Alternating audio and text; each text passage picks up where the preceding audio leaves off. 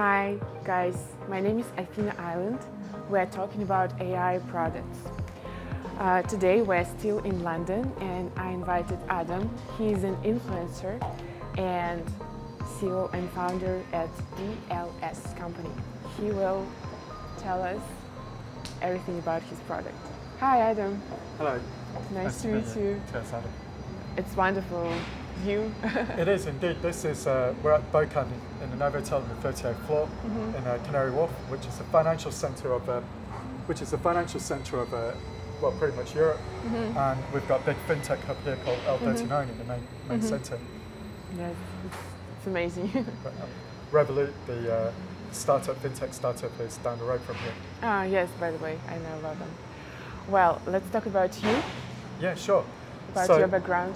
Thank you. Yes. So I'm a former executive director at Morgan Stanley. I left and went back to college, did a couple of masters, London Business School, and a master's in computer science, where I specialised in AI, artificial intelligence, with research in deep learning and machine learning.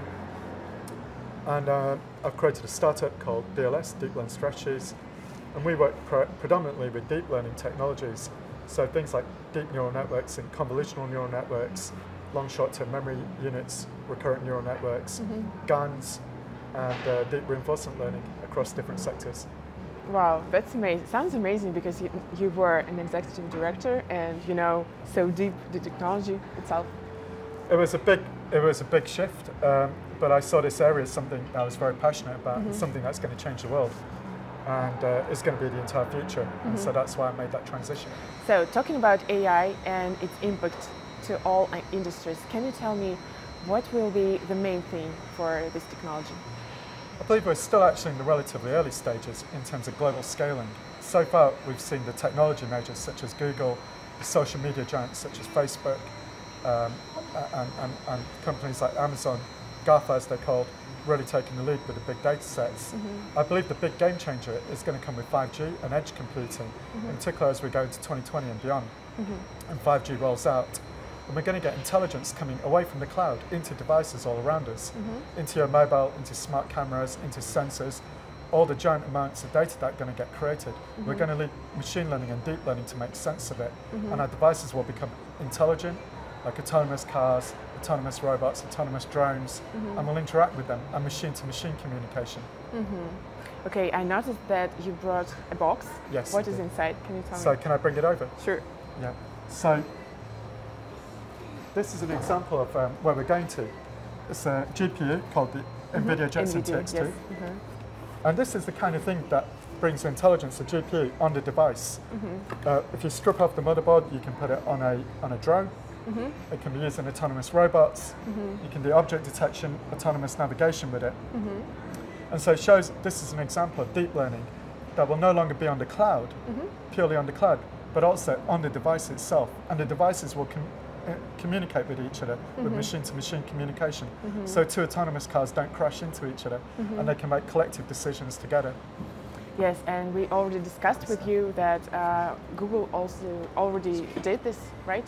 On this phone, on their phone? Yes, so increasingly we're starting to see with the new Pixel phones and the new iPhones that will come out, neural networks coming onto the device, more powerful chips designed to enable edge computing. It's going to be on smart cameras around us, all the sensors around us, so healthcare will get heavily disrupted. You'll be able to do biosensing, real-time data, more or less.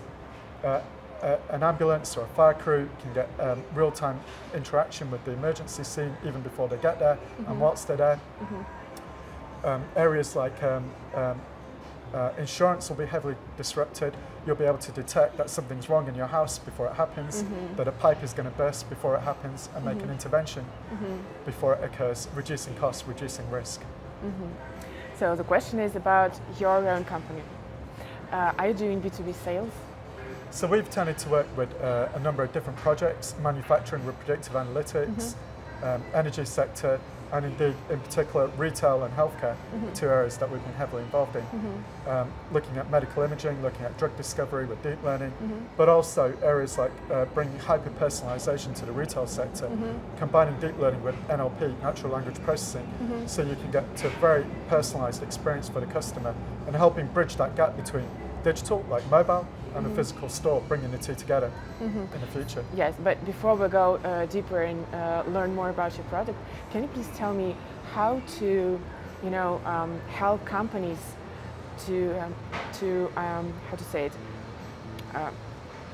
God, I want to ask you about AI adoption. So how do companies get involved, or what are the barriers they face? Okay, so yes. What are the challenges to adopt AI? Yes. Or how can we widen this market, right? Yeah. How will the market? Yeah. How will the market accelerate and scale? Okay. How will we scale up the market? Okay. So the question is, how can we scale AI market and help companies to adopt AI technologies more? So Athena, that's a very good question. And I think a big challenge for many traditional corporates has been the data, making sure they've got sufficient data and they're capturing it correctly and that they're cleaning it correctly. The other problems that we've tended to see is solving the right problem. Sometimes the data science team is not aligned with the commercial team, and the data science team will work on the wrong problem, solve the wrong problem, and you lose 1 year solving something that no one needs help on. The other thing is having the right talent internally. Data science is still a relatively scarce resource. Finding the right people, training them correctly, making sure they integrate correctly, and that they're led correctly. So increasingly, we need to make sure that the data science team is talking the same language as the marketing team and the finance team and others, the logistics team, that there's an understanding between the head of data science versus the head of marketing, etc., that they're talking in the same direction to solve the same problem. Otherwise, if they're talking at each other and not understanding each other, they won't solve the right problem. So that's a key part of it, as well as understanding data. Google, Amazon, Facebook understand the data, and their technology is a revenue generator, not just a cost base.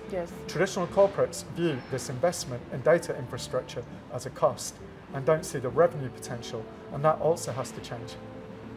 I think that every single executive director should repeat these words day by day, every day, and learn it by heart.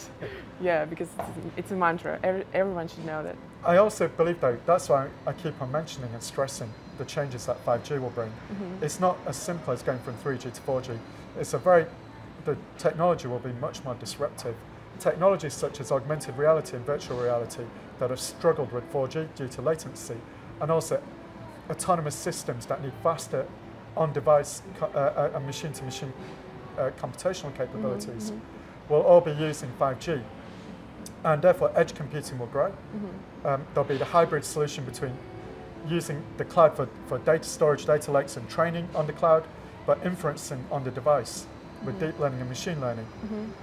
And the nature of customer interaction is going to change with AR and VR alongside deep learning and computer vision going onto that, and recurrent neural networks being used for time series analytics. All of this is going to change and come all around us. So companies will have no choice. They're either going to adopt or disappear. And we're probably going to see a lot of the startups that have been growing right now over the last 1 or 2 years really starting to step into that gap. They'll be the first ones to adopt and scale in this changing world. And when you think of things like how the abacus and the slide rule, they disappeared when the calculator came out. All those companies disappeared. This will be the same. It's like the Industrial Revolution. The steam engine disappeared as newer and newer technologies came out. The boats used to use sail ships. Cutty Sark in Greenwich is down the road, and it became redundant. The fastest sail ship in the world became redundant when steamship came out. Just like with this technology, with 5G and edge computing, it will make all these old technologies redundant very quickly. So adopt AI or disappear. Yes. So thank you. Let's come back to your product. And tell me, please, what is the market? Where do you go and sell it? That's first. And second, the value to businesses and to normal people. Can you just... So a lot of our efforts so far have been collaborative, working on consulting projects. But we've done a lot of our own proprietary work in areas like healthcare, working with hospitals on developing medical imaging, putting it on the edge on things like Jetson, so that it can be embedded into an MRI. Or X-ray machine. We've also been doing work with drug discovery in the pharmaceutical sector, and also increasingly in the retail sector, where we want to change that whole interaction with the customer, hyper-personalization, because retail is dying. Day after day, week after week, we hear of one retailer after another going into losses or even disappearing. Forever 21 has filed for bankruptcy protection in the US. That's one of the biggest brands out there. One brand after another is struggling, and we see the fact that with AI and 5G and the related computer vision technologies and AR, we can completely change the customer interaction and bring these technologies into the store and modernize them, change the whole interaction. We can also make them cleaner. Climate change is a big issue right now around the world. Retail is highly wasteful right now. A lot of the inventory doesn't sell, it gets dumped or it gets shredded. There's a lot of wastage in the supermarkets with fridges and freezers. A lot of that can change. We can make the whole journey far more efficient and more climate friendly and more relevant to the customer. Right now, when a customer steps into a store, the store doesn't know anything about them, and they're snooping, they're monitoring them. Customers don't feel comfortable with that. They want a pull factor that attracts them in, and a digital engagement that hyper-personalizes rather than just spying on them. So I think that's where we're going to go to. Technologies that help the customer, that personalize the offerings to them, that make the journey more useful in this world of 5G as they walk and interact with the physical store and the physical world. That's the big game changer we're going into, and that's going to push AI adoption everywhere. As that volume of data that the IoT, the Internet of Things, is going to generate, we need machine learning, we need deep learning to make sense of it and make that data relevant to the customer. AI is here to stay. Okay, so thank you very much. And the last question will be, I want you to wish something to those executives who are starting or already doing business and they trying to adopt AI technology. So Athena, that's a very important question and a very good point. When you come into this field, although it's moving very fast, start simple. Start with the basics. Look at data. Make sure your data structure is correct, that you're capturing it correctly.